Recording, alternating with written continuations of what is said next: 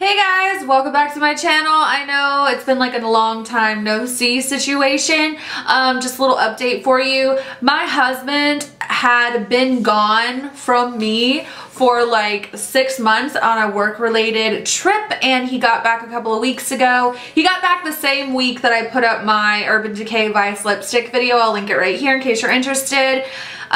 He got back a couple days later, and then I've just been enjoying living my life and spending time with him, and we have a lot of things going on in the very near future that we're trying to get prepared for, so that's kind of where I've been, but I'm back now and I have missed you terribly. So today's video is going to be a continuation of my Eyeshadow 101 series. If you're not familiar with it, I will link my brush video and I will also link my cat eye video. There are two different types of smoky eyes and I'm trying to give you guys detailed tutorials over. The first one was a traditional cat eye smoky eye, which by my definition is a smoky eye that creates a gradient effect that starts lightest in the inner corner of your eye and it gets darker going towards the outer corner of your eye, which kind of gives like an elongated, open-eyed appearance. And this particular look that we're doing today is a traditional, full-blown, balls to the wall smoky eye, where the saturation of color starts at your lash line and gets lighter as it goes up. It's a very, I don't know, like a Pamela Anderson bombshell type of smoky eye, which is really dark, really sexy. I was talking about the traditional cat eye smoky eye video. I told you guys that the colors I use and the brands I use and the brushes I use are all completely interchangeable. Adjust this for you, your taste, and what you have. 9 times out of 10, when you guys are watching a YouTube tutorial, what you're actually learning is color combinations. They're not so much teaching you about placement, because the placement of the shadow is everything. Literally everything. Not the way that people call highlighters everything. So I have hooded smaller eyes and I have a good bit of lid space, but my eyeballs themselves are pretty small. If you take a look, you'll see what I mean. So somebody asked me if I think that as far as hooded eyes are concerned, which eye look flatters them the most. I say you can make any eye look work for you as long as you are placing the colors where you want to put them. This is how I do it. This is the look that I like to go for. For me, pretty much any eye look I create is with the objective of making my eyes look bigger and more round and more open. But I understand not everybody wants that. You can tailor this however you see fit. So without any further ado, let's get right into it. I've already applied my foundation, my eyebrows. I always do, that's the first thing I do. It's why they're always on when I do videos. If you guys want a brow tutorial, please let me know. I have a really old one and it's terrible. And my brows have definitely gone through an evolution and I think they're in a good place now. If you want to know how to do them like this, let me know. I have also primed and applied concealer underneath my brow bone. If you have questions about why I do that or how I do that or what products I prefer for that, check my cat eye video. It answers all that for you. The only thing I haven't done yet that I have been telling you guys is a really helpful part in the blending process is to set my primer with some sort of powder. I told you guys in my last video you can use a translucent shadow, you can use a eyeshadow that is similar to the color of your skin tone. If not, maybe just a little bit lighter would be even better. Use what you have. Don't worry so much about, you know, the little details because it's not that important. So today I'm actually just going to use my RCMA No Color Powder to to set my under eye area, and I'm going to use this fluffy brush from Royal and Langnickel. I have rubbed the numbers off, tap, in case you're wondering what that's about. Check my cat eye video. I'm gonna try to leave out some of the little kind of fun facts and tidbits that I've already included. So one thing I did talk about in my last video is to always tap your brush off before you put it on your eye, because that's how you're gonna avoid going in with too much. Once you put on something, it's a lot harder to take it off than it is just to build it slowly and add more, if you know what I am saying. I also told you guys in the last video that I was gonna try to use the same eyeshadows in both of the videos, just to kind of give you an idea of how versatile your shadows actually are, in fact, instead of feeling like you need to go buy a whole bunch of shadows every time you see a YouTuber put out a new video. Use what you have. Understand, as great as YouTube is, and as much as I love it, as much as I've learned from it, just like all media that we consume, advertising is a big part of it. I'm not trying to say like sweeping declaration, everyone on YouTube is trying to sell you something. I'm just saying like, you don't need as much shit as you probably think that you do to create a good makeup look. Learn how to use your tools, learn your placement, learn color theory, and you could get a lot done with a lot less stuff. There's no need to become a full-blown product junkie in order to produce a good makeup look. The ultimate deciding factor of how good your makeup looks is you and your talent and your dedication and your ability. It has nothing to do with a $40 eyeshadow. So use what you have.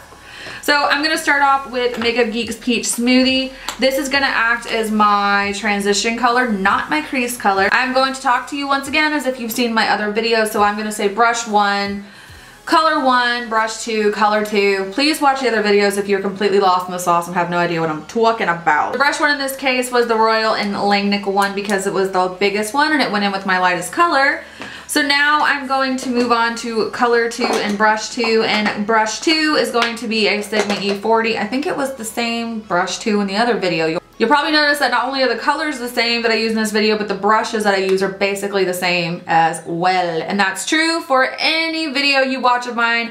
Literally, it's probably always gonna be the same types of brushes, so use what you got. Once again, brush 1 is a Sigma E40 and color 1 is Peach Smoothie by Makeup Geek, and we're just gonna take this all the way in our crease from inner corner to outer corner. Now, one thing we are gonna do, especially if you had hooded eyes, this is something particularly helpful as far as I'm concerned. Sometimes when you take your colors on a traditional smoky eye and you kind of do this number with them, like you're just kind of rounding out the shape, you can easily sink your eyes in a little bit. But if you just take this almost like in a rectangle motion, I know that sounds really weird, but you'll see what I mean as I go on.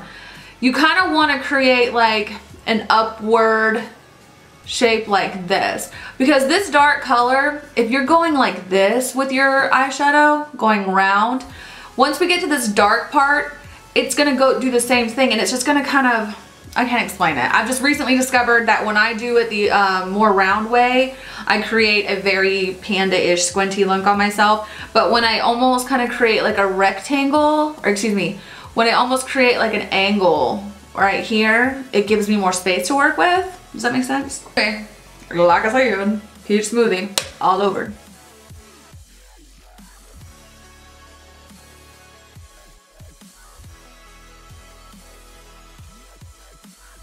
With this color, because it is our lightest color, you don't want to bring it down too far because you do have more colors that you need to bring in that are going to give you a gradient effect. So resist the urge to do this guy with it. Try to keep it up. And you're just gonna do that on both eyes. You can build this up as much as you want. I'm gonna build it up probably a little more than I would normally because I want you guys to be able to see what I'm doing. Can you see that let me zoom in a little bit. So I'm not sure if you can tell, but like here's my crease, right here. This is where my bone is. This color is going right above that. This, your crease, this color is going to be a little bit darker. So like I said, take it a little bit higher than you probably think you need to. Does that make sense? You guys always hear me talking about keeping your colors low. I'm pretty much exclusively talking about your dark colors. Your light ones you can go pretty high with. Now that's done. We're gonna go in with brush 2 and color number 2, and I'm just gonna go in with a brush that's really similar to my E40 that I just used, but it is a little bit more narrow than the E40. The reason being, I am going in with a darker color, and the darker color is gonna encompass a smaller area of my eye, so I don't wanna go in with a brush that's this size, the dark color. It's just gonna cover up what I've already done, and you're trying to create a gradient effect. So going in with this brush, it's very similar to the Sigma one, it's just a little bit more tapered. And I'm gonna go in with a darker color, and in this case, it is Saddle from MAC. Sweeping declaration. I'm trying to get out of using MAC altogether on my channel because of their animal testing practices. So I'm not suggesting this to you because I wanna support you going out and buying it. It's just what I have, it's what I used in the last video. I said that I would use the same colors. And from here on out, I will not be replacing MAC products with more MAC products. I will be finding more ethical or animal friendly ones to use in the future, but this is what I have now, so I'm gonna use it. And taking that smaller colored brush on a smaller area, there's a mirror sitting right here just off camera, and I'm using that to look down into it. That helps a lot if you can see the full spectrum of your eye that way. Get a hand mirror, do what you gotta do. Looking down into it, tap tap. I'm gonna go even lower with that shadow. And I'm gonna place this directly on my crease this time, and I'm still gonna keep that kind of, I don't even know what to describe this, like a little angle on the inner corner, so I'm not closing myself off too much. And you can build this up once again as dark or as light as you would like to. Once again, a little bit lower in that crease, keeping my pressure on my brush light, so I'm holding it at the very end of the handle, looking down into a mirror. And typically what I do after I apply color, I will go in with my I'll go with my biggest brush, or my second biggest brush in this case. This is the E40 I was telling you about. And I will use that to just soften up and blend the two colors together. I haven't done my makeup in so long. You guys ever do that? Like go a hot minute?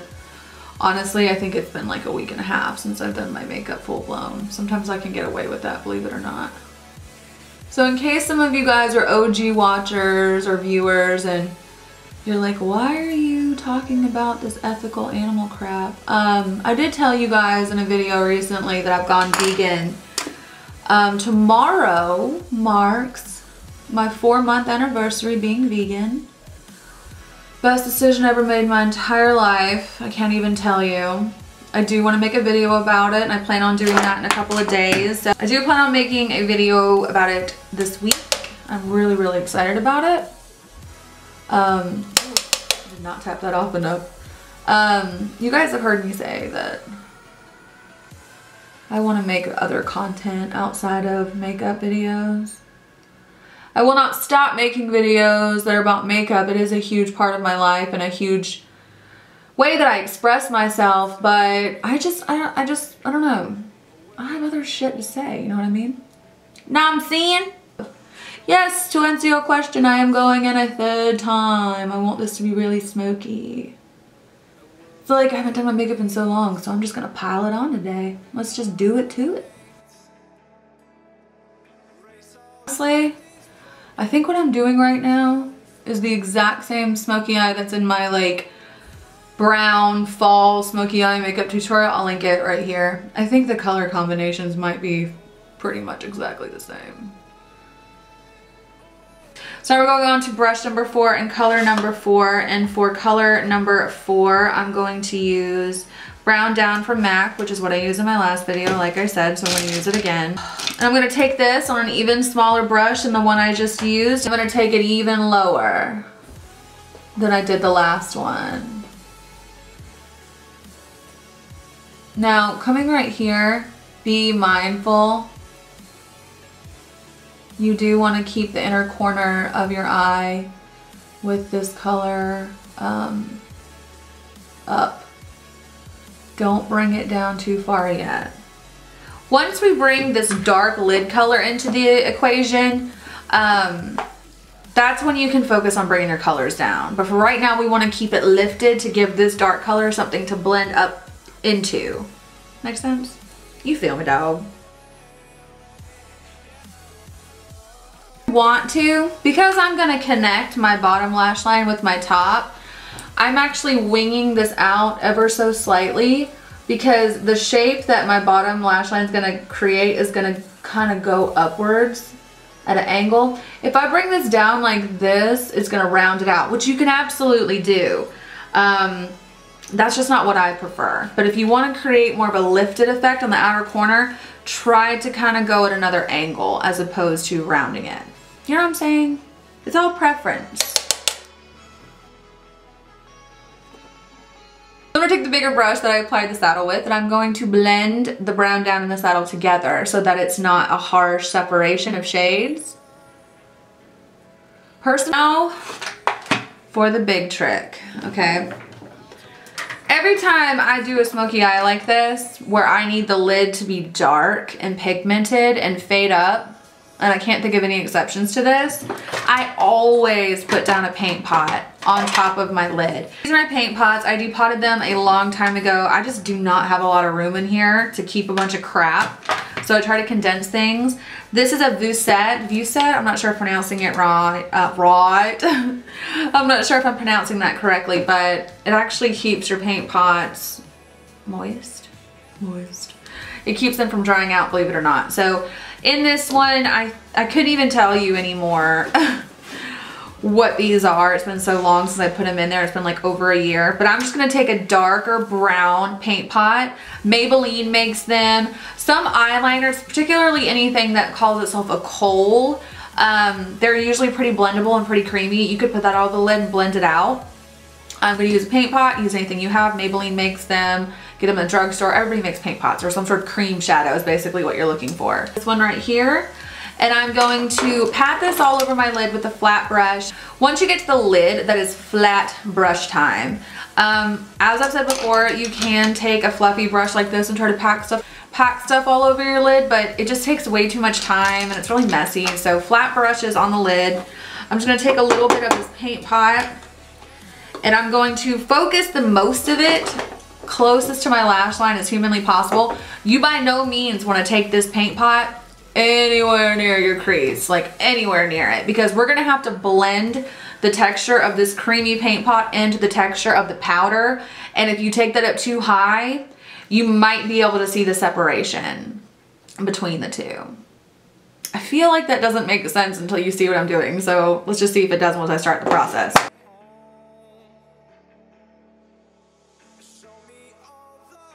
Almost looks like it's the same color now. Immediately. No time to waste. You want to take the brush that you use to apply that dark brown color, and you want to start kind of softening up the edge of the cream shadow. Because if it dries, it's difficult to manipulate. So if you get it before it can dry completely, you're almost setting it, I guess. Like setting the edges of it. That's what we'll say. Once again, blend it out, sauerkraut. You guys, I'm so seriously considering making a t-shirt that says that. Blend it out, sauerkraut. Period dot astronaut. In your face, Nancy Grace. Are you guys like that? Do I have any followers who are just little weirdos who like create your own little catchphrases and just wear them out to the point of irritating everyone in your friends and family?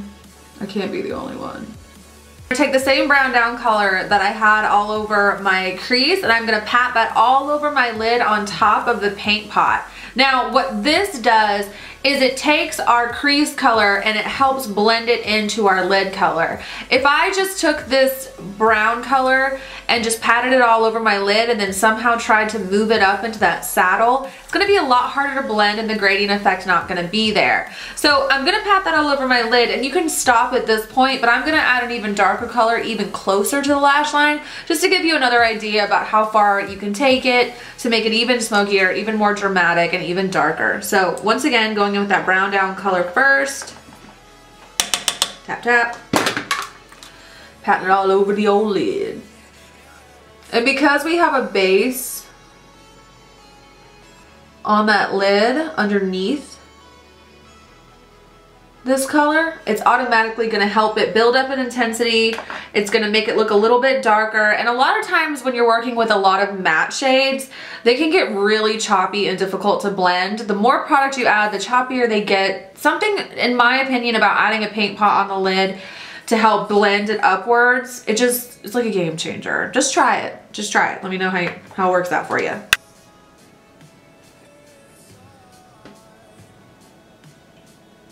So I don't know if you guys care, but I have to put it out there. SAOSIN'S came out with a new album, and Anthony Green's on it. Now, if you weren't like an early 2000s emo kid like I was, you probably have no idea who SAOSIN or Anthony Green is, unless you're a Circus Survive fan, but SAOSIN was a band that was out in the early 2000s. I want to say I discovered them in like 2005, 2006. They broke up. Anthony Green started Circus Survive. SAOSIN went on with a different lead singer who I don't even know his name because I'm not really a fan of SAOSIN without Anthony Green. But they put out a new album and it's absolutely freaking amazing. I'm going to link it down below. Please listen to it. I'm just spreading the good word. Spreading the good word. Totally turning into a chit chat, get ready with me video, but whatever.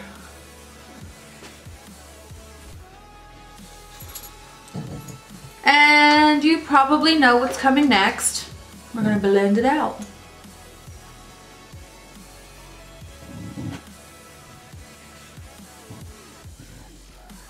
Okay.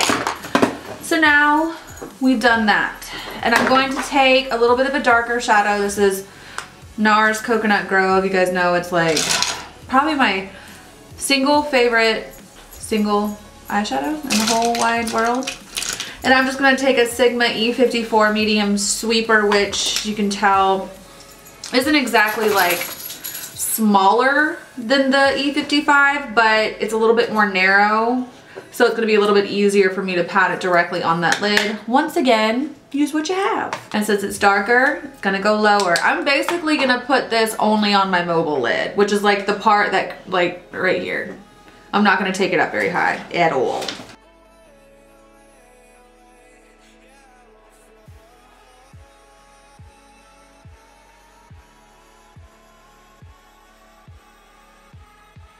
So I'm going to go ahead and turn the camera off and do the rest of my makeup. Excuse me, little mirror. I'm going to turn the camera off and do the rest of my makeup, and I will come back to do my lash line, my bottom lash line, because they're all going to connect together. And then honestly, that's it. This particular eye look, the traditional smoky eye, is like the easiest one to do. I'll be right back. All right. So I've done everything else. Now we're gonna do my lash line. Feel free to just stop the video right here, right now, if you are not into that kind of thing. But as I said before, typically with me, the goal of my eye makeup is to just kind of open up my eyes a little bit. And as you can tell, we have so much going on up here with the dark shadow and the lashes that I just like to kind of balance it. Obviously everyone's different, and perhaps when you did this look you didn't add lashes, or maybe you didn't add so much depth at the lash line, so you have nothing to balance out. Just use your own judgment and do what flatters you, what makes you happy. That's #1 tip in makeup I can give any of you guys. So I'm gonna go ahead and take the saddle color that we started off with in my actual crease, not my transition color. I mean, you can just go ahead and go in with the peach smoothie and then the saddle and then all of the colors if you want to. I don't think it's necessary in this particular case, so I'm not going to. And I'm just going to take a little bit of that on a small brush. This is a Sigma E32. And I'm just going to run this from my lash line up to the corner of my eyeshadow here, like kind of connecting it. And understand that I know I look weird right now because I always look weird until I do my lash line. It's like the last thing I do though. Isn't that weird? Weird. Think of another adjective, Whitney. Come on.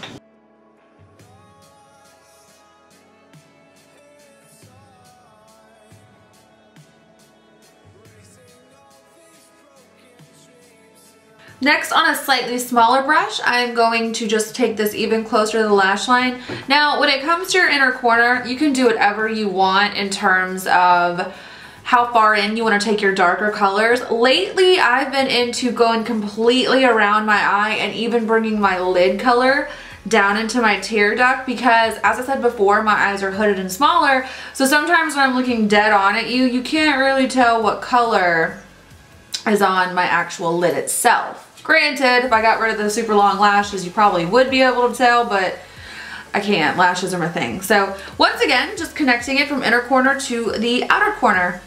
Easy, right?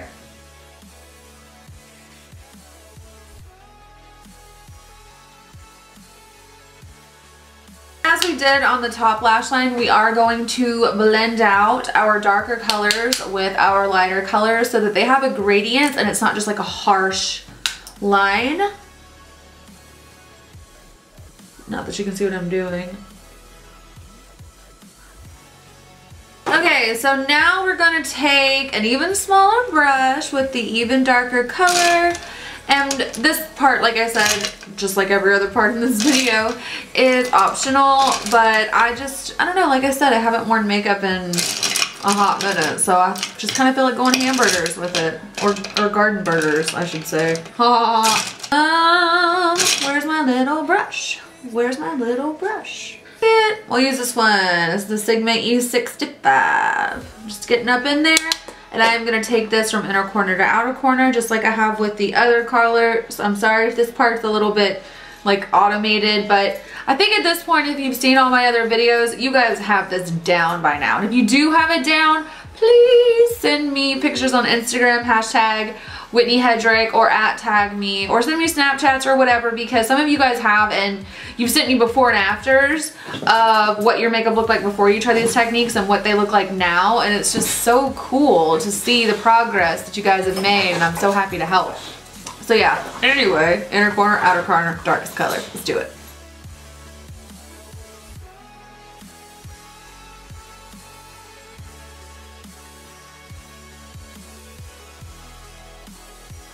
Alright you guys, so that is the end of my smoky eye tutorial. The only things I did off camera that I didn't show you guys in the tutorial was I put some eyeliner in my waterline and put some mascara on my bottom lash line, which optional, you don't have to do it. If you keep the waterline clean, it will make this look a little bit more natural, as far as this look can possibly be considered natural. So yeah, I really hope you guys enjoyed the video. Please thumbs up if you did enjoy it. Share it with your friends and your family. If you know anyone who is struggling with their smoky eye skills, share the love. Subscribe if you have not, and check the down bar for links to all my social media platforms. I look forward to filming a crap ton of videos for you guys this week. I'm super excited. So as always, if you have requests, let me know. And I'll talk to you very soon. I hope you're having a wonderful day, and I love you more than you will ever know. Bye!